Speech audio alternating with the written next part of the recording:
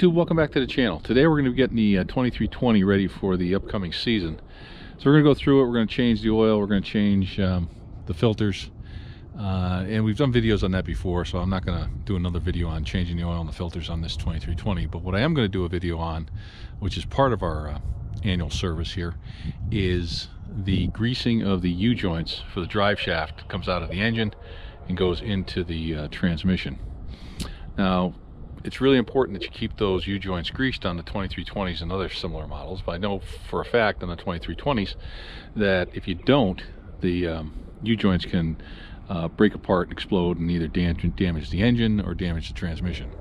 And I almost bought a 2320 at auction that had that exact problem, where the rear U-joint, where it connects the drive shaft into the transmission, had failed and had caused some damage to the transmission. But it was a little bigger project than I wanted to take on, so that one went on to somebody else. But to make sure that doesn't happen to this machine, we're going to make sure that those U-joints are greased. So I talked about that, I think, in another video we did about this machine in its review, but I don't think we ever did a video on actually how we grease those. So let's take a look. So there is our rear drive shaft on this. You can see when I replaced, and you can see I had replaced these U-joints when I first learned, geez, a number of years ago, that they have a tendency to fail and explode. So that's never a good thing. So I put the Zerk on the outside. I bought the ones with the Zerk on the outside, so it makes it a little easier. So we can rotate that down, and we'll be able to go right up through here with a grease gun and grease that one.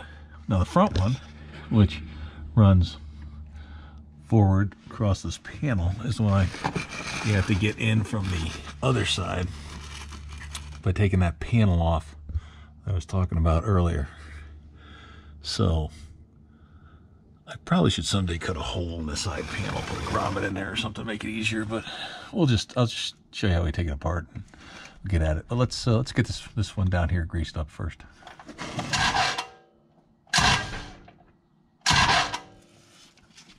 Yeah, a little too far. Thanks for letting me know.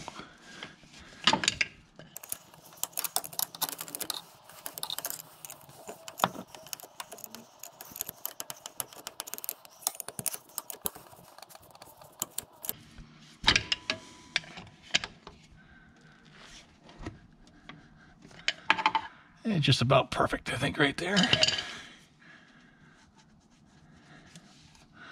get the grease gun on it.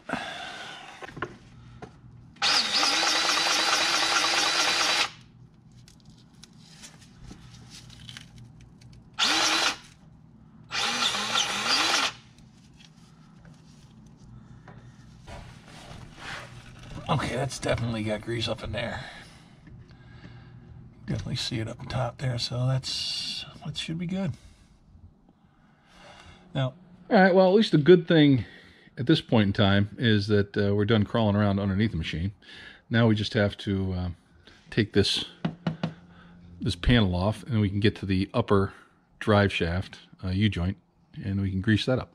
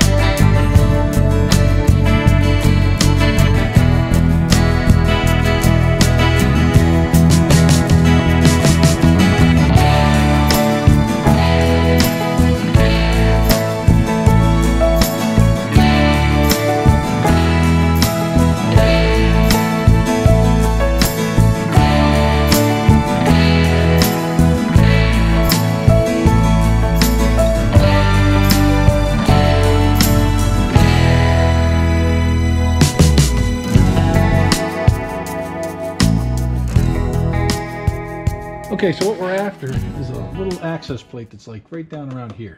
So once you loosen up this cover, pull it back up a little bit, that exposes these bolts here, and we'll just, there's like one back in there, I guess. We'll just take those off, loosen up, and we'll see if we can slide this thing back. We may have to disconnect the cruise control and the brake, but I forget exactly. It's been a while since I took it apart. So we'll take it apart. That should give us access to that panel, and we can go in and we can see the U-joint.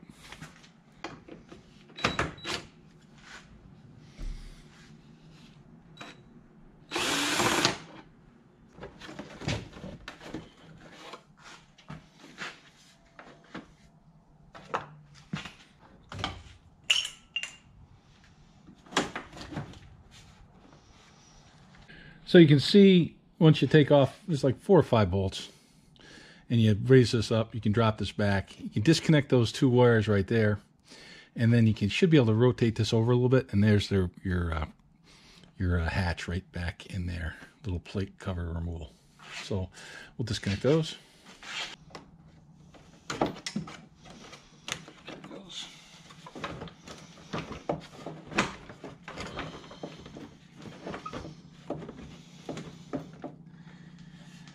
Now, let's take off the brakes and the cruise control.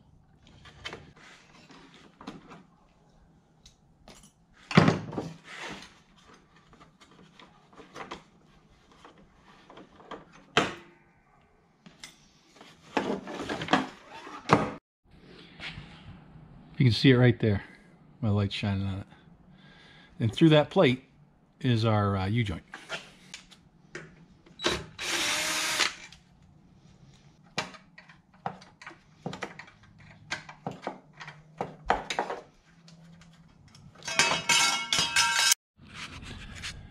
So you can see there's our drive shaft right there that goes into the engine and then back to where that U-joint was we just cleaned. Looks like we've got some House of Mouse nuts that were stored in there, so we'll clean that all out. But I always like to give it an inspection. It's kind of nice to take the whole thing off anyway, so you can kind of clean it and get it all ready to go and do a little inspection. Make sure everything's looking okay, and it does. And I think you're going to be able to see right there is our U-joint. Nice spot, huh? So I did look up my records, and I replaced both of these U-joints in 2018. So we're in 2024, so it's been a while. But that one still looks like it's got a little grease in it, which is good. But that's the culprit, that if you don't get in there and grease it, and you can see there's really no way you can get in there because there's a plate in the way. There's a little bit of an access hole there. But that's it. That's it. That's really a tough spot. So we have to rotate it because, again, I've got the Zerk on the outside to make it a little easier to grease. So let's rotate that engine around and see if we can get to the Zerk. Would have been nice if it was right there. So all you gotta do is rotate that around a little bit. The way I like to do it is put a pair of pliers on it and just rotate it around. There it is, coming. Right. Yeah, let's try right about there.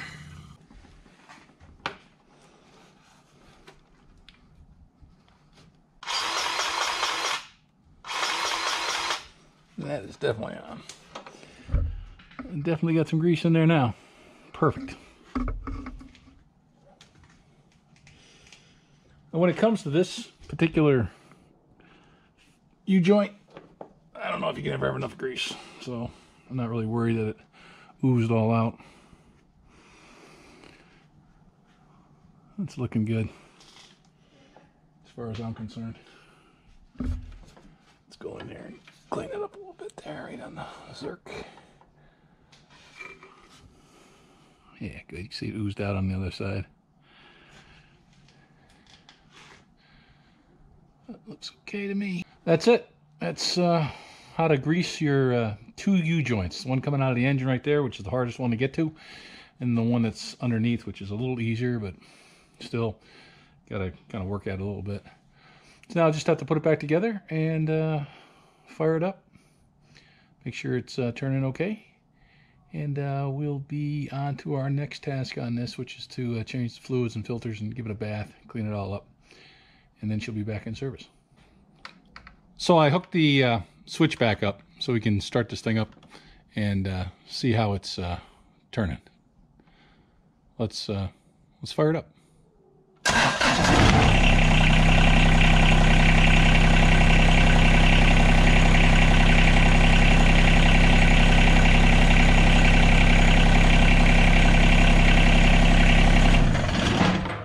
Okay, looks good. Let's just make sure it's not loose.